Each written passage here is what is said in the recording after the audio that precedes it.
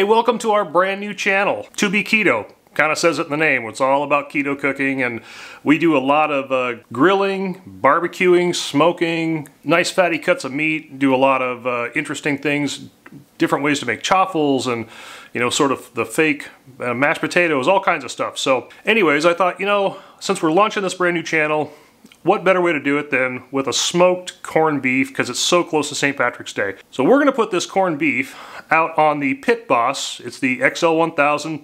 It's a pellet grill, and it does a great job at smoking all kinds of stuff, whether you're doing corned beef or briskets or ribs or whatever. It does a great job. So that's what we're going to do today. So let's get down here on the table and start putting this thing together, get it out there in the grill, and we'll go from there.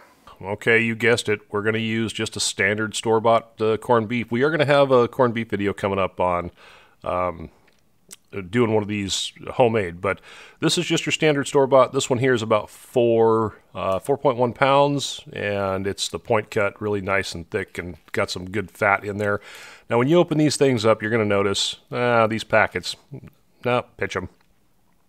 When it comes to the packets, when we're smoking them, I don't use those types of seasonings. We're going to add our own here in a little bit, but first thing we want to do is just get these out of the wrapper, and they're going to be kind of slimy. Anybody who's ever cooked corned beef from the store knows that this is the way they turn out.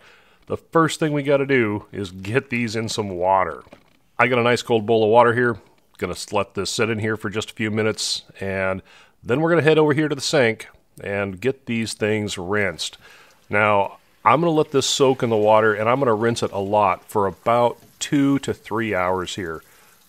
You really want to let these things soak a minimum of 2 hours, I would say. The longer the better.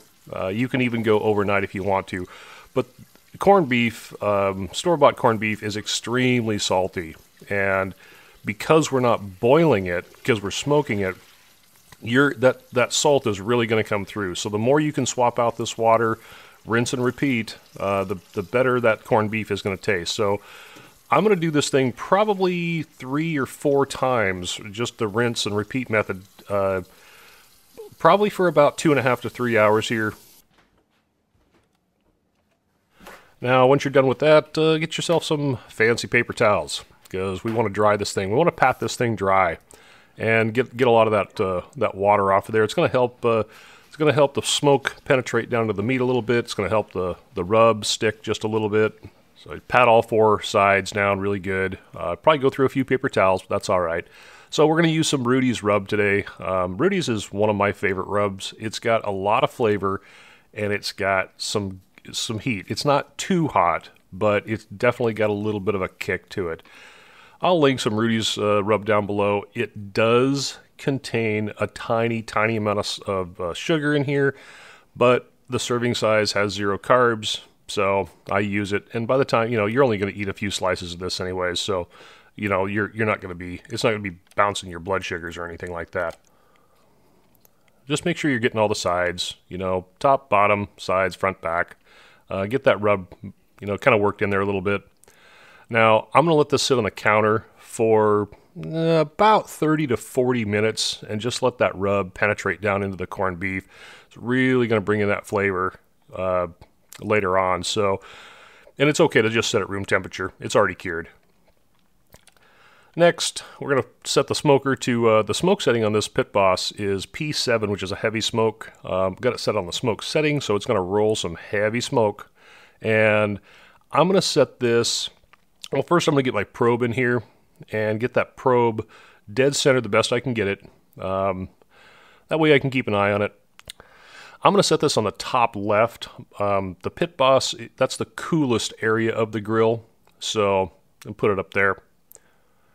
All right, it's been about 2 hours now. This thing's coming along beautifully. Got a lot of smoke in there, but it's not really cooking it. The internal temp is still pretty low.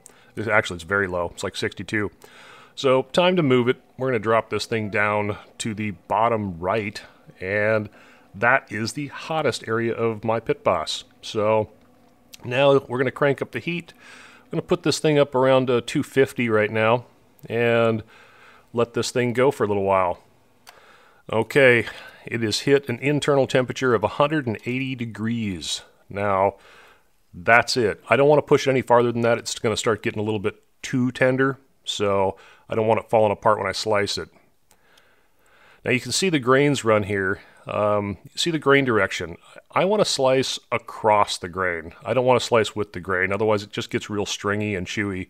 But slicing right across the grain, and this thing is nice and juicy. Holy smokes, this thing is juicy.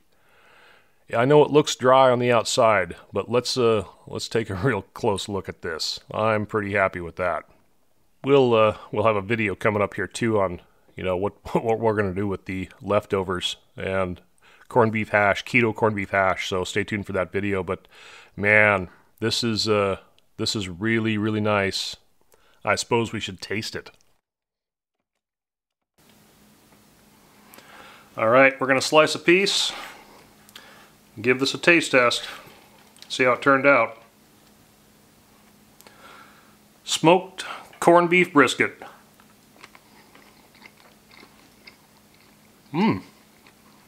Looks really good. I love that Rudy's rub on there. Nice and tender. Still got a bite to it. That's a winner. Give this a try. Thanks for stopping by, everybody. Welcome to the new channel. We'll see you next time.